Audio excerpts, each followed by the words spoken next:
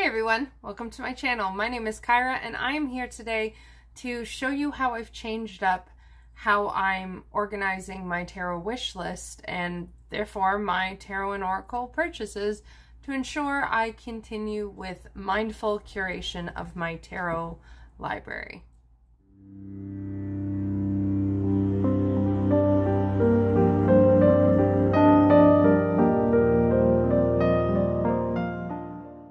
Okay, so in my video where I talked about do I really need the Wildwood Tarot, which is linked up above in the cards, I talked about how I would be doing this video. And this video is meant for me to show you how I'm changing how I go about purchasing tarot decks.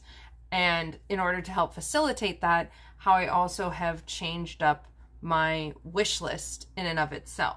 So previously, I had my wish list here on a tab with my family budget.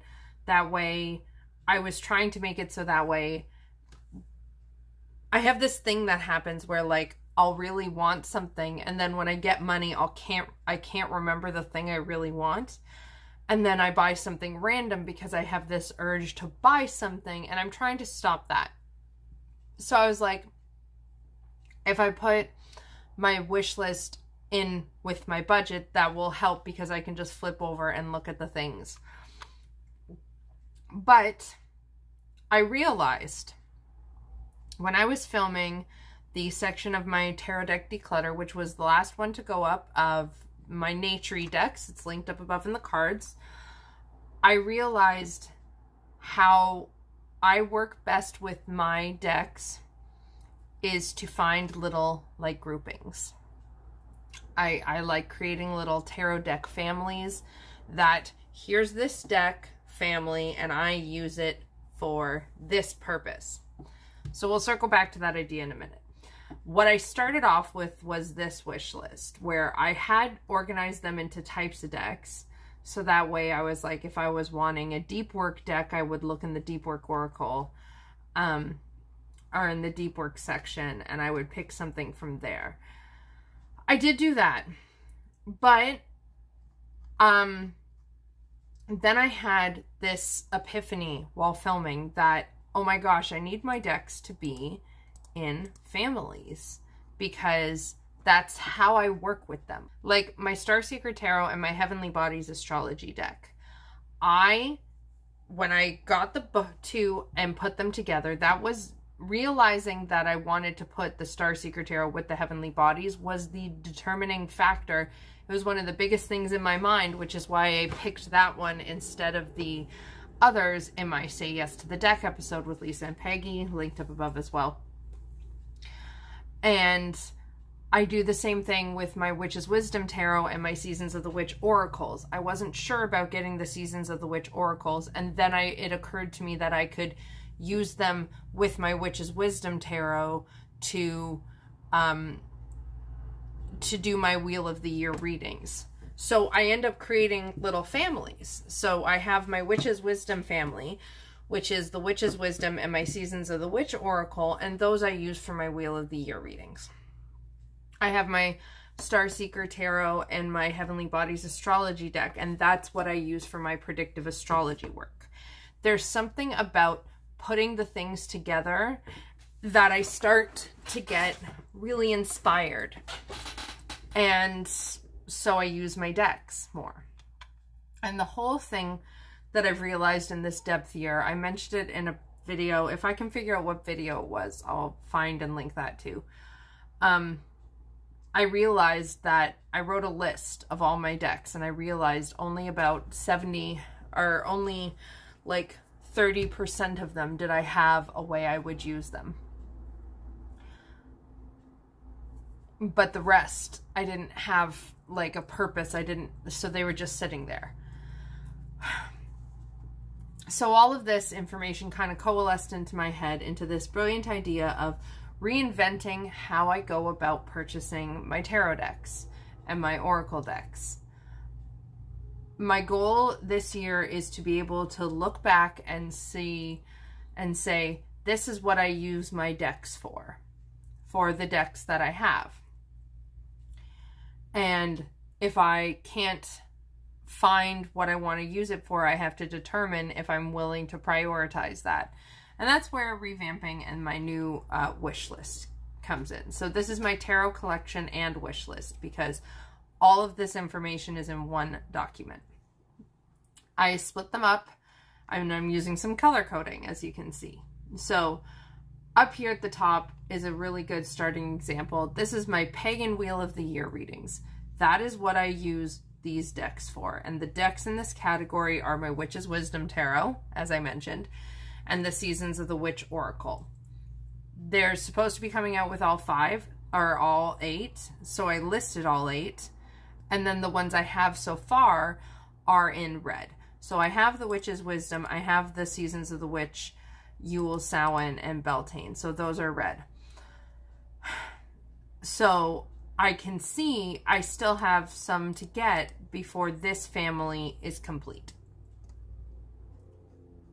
My idea is, by doing this, I can determine, I want to complete the families that I have first. I want to find the ways to work with decks first. And if I want to add a deck to my wish list, I have to be willing to put in the time and effort to determine what its family member would be, which pairing I could give it that would be very inspiring, so that way I would be more likely to use it. But I'm focusing on using this so that way I can kind of complete my library of deck families, so that way I come to the point where I'm using all of my stuff. So some of them are complete. So I've got my, and all of them have the same thing. I've got a highlight in the little groupings that I'm hoping to do. If I know what type of work that little grouping is for, then I write it in. So like I said, the Pagan Wheel of the Year readings, that's complete. I know what I use these decks for. I know which decks I'm going to be getting. It's just a matter of getting them as they are released. My predictive astrology work, I use my Star Seeker Tarot and my Heavenly Bodies astrology deck. That's a completely finished family. So it has the title, it has the highlight section to differentiate it from the others, and I have both of them. So I also have here, so here's an example of one where I don't yet know. The Cozy Witch Tarot, I have pre-ordered it, but I do not have it yet. So it's still in black, and I'm not sure what I would want to use those decks for together. I know I would want to use them together because they're by the same duo of creators, the same artist and writer. But I'm not sure what yet. So they are a family. That's how I want them to be. That's what I want to try. But I'm not sure what their work would be for yet.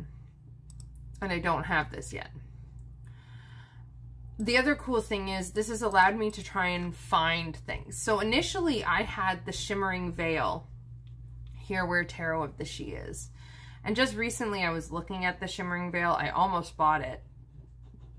And I was like, I'm not sure. And then I don't understand. I don't remember how it happened, but on a whim, I was like, I wonder how my soul cards would look next to my Tarot of the She. Because the whole thing with the Shimmering Veil is I keep trying to, I want to buy a deck that hits that intuitive spot for me. I love when I get to do readings where I'm out of my head and I'm just activating and able to speak more intuitively, but I don't know how to get there on purpose. It just kind of happens, and I don't currently have any decks where I'm like, I know if I pick up that deck, it will get me there. So I was like, I gotta bug up my butt, and I was like, I want a deck that'll put me in that highly intuitive headspace. And I thought the Shimmering Veil, which I still, the Shimmering Veil's not fully out of my brain. But then I was like, wait a minute, I have the Tarot of the She, and I feel like that could be really intuitive for me. And so then I decided to put it next to my soul cards, 1 and 2, and I love it. So that's a family I've just created the other day. It's got a question mark because I'm not 100% sure how it will work. I have to still test it. And the funny thing is, even the bags even kind of go together. Like, they both have the like colored splotch shit going on. This is my Tarot of the She, this is my soul cards. Like, they kind of go together. So that's a new family I created through this process. Okay, so the next group, this is what started it all. I have the animal allies, and when I was filming the nature video, which I mentioned is already up above in the cards, when I was filming it, I realized that it has a very, very, very close backing to the animal allies. The Terrafauna and the animal allies have very similar backing, and that was what spurred this all, because I was looking at the Terrafauna next to the animal allies, and I started to get excited and inspired because I don't use my animal allies. So, see, there's nothing here. I do not use my animal allies. I'm sorry if you hear that noise. I don't know what's going on. But there's nothing here. I don't know how to use my animal allies. And it occurred to me in that moment that if looking at the two together, I start to feel inspired and excited to work with them together. So that's what started this all. So that's a family I want to create. The Seed and Sickle Oracle, from the moment I saw it, I knew it belonged with the Pacific Northwest Tarot, which I really want, which I keep telling myself, like, I keep trying to talk myself out of, because I'm like, I'm not from the Pacific Northwest, and fuck that shit. So, and this one is blue because it's got a hyperlink on it. I don't know what I would use them for, but I know I want them to be a group. I've got the Ganeshian Village Tarot, which I want to pair with the Whispers of Lord Ganesha Oracle. I've got the Happy Tarot. I have my Cosmovisions Oracle, which I use for ancestor work. But see, look. Here's a deck I have that I don't currently use. Here's a deck I have I don't currently use. Here's another one. Here's another one. Here's another one. Here, here, here. See the pattern? And that's why I'm doing it this way. And my focus is to fucking finish this list. And I realize here, silly, silly lady that I am, I don't have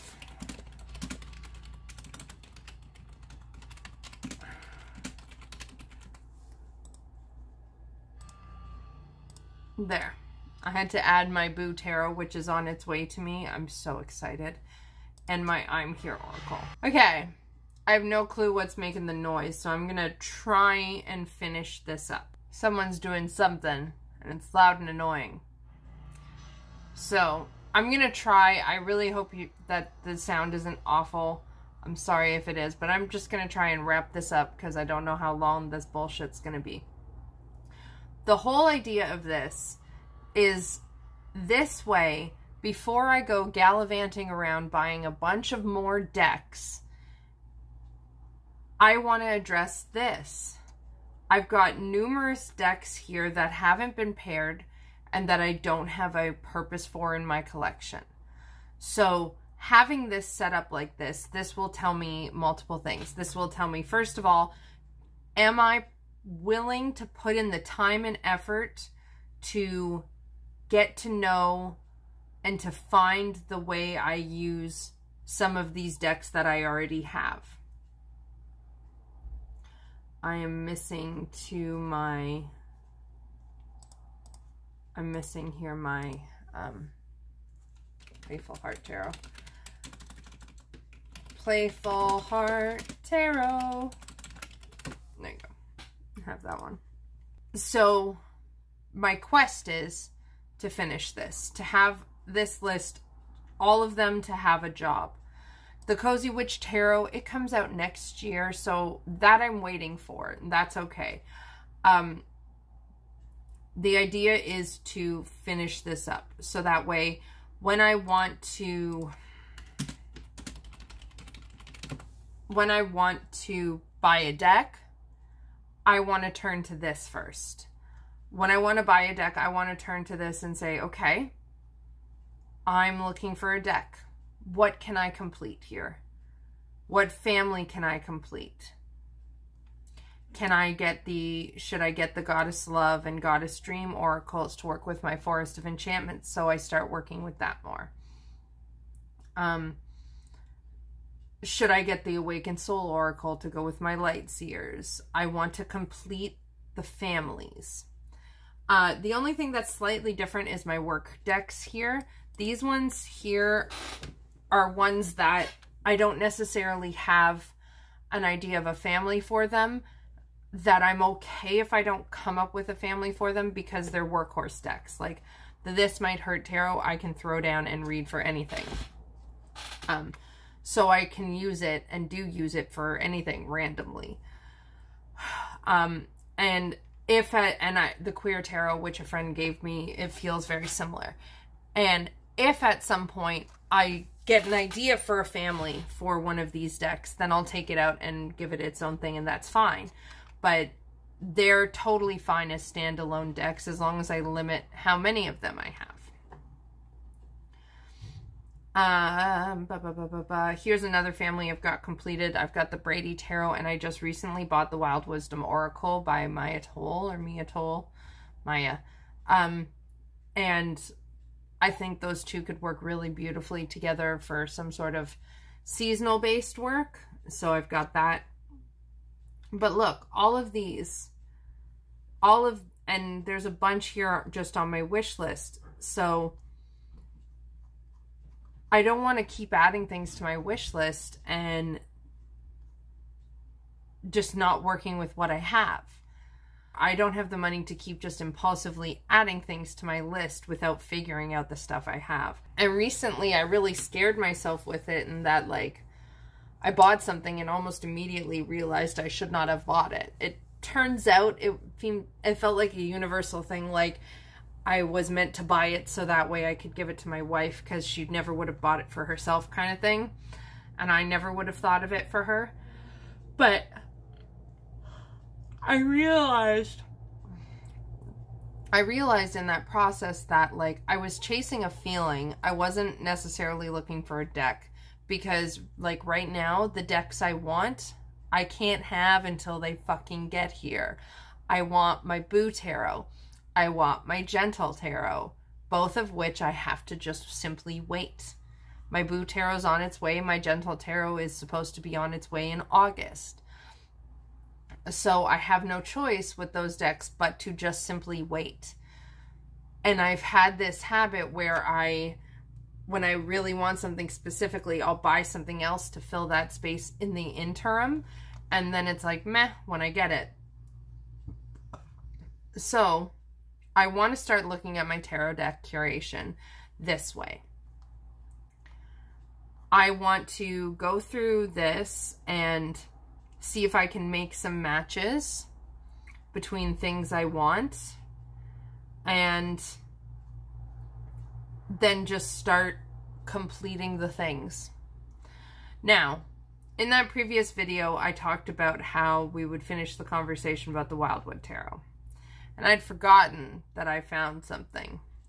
So the Wildwood Tarot is right here. It is on my wish list. And that was because as I was going through my wish list, I found this. And I realized how fucking gorgeously the Old Ways Magic Oracle would go with the Wildwood Tarot. And then I totally forgot. So I have this on my list So the Wildwood is staying on my wish list because it has a thing. But the idea being, I will get the Wildwood Tarot when I can also get the Old Ways Magic Oracle at the same time. In the cases like this where I don't have either of the decks, it's going to be like the Spread Machine Oracle by Kimberly San. I will not get them until I can get both. That as another layer to just stop me and to just slow me down and get me to think more clearly and more purposefully and such. So that's what's going on. I'm going to be looking at buying my decks in groups, and so that's what I want to do. Now there are certain instances where I won't be able to do that. My Pagan Wheel of the Year, they're being released one at a time, so it's easy. I'll just get them one at a time as they're released. Same with the ones where I already have part of the family. I just want to tick off and get the rest of the family. But here, so the Forest of Enchantment Tarot, the Goddess Love and Goddess Dream Oracle, I won't buy just one. I'll wait, I'll save, and when I have enough money, I will buy both. And then the rest of these I have to work to find their matches for, and if I can't decide if it's worth the time and the effort to do so, and that kind of thing, and just build families of decks that I use. I'm going to reorganize it so that way all the like completed ones are closer to the top. Like I'm going to cut those, insert there. Hold on.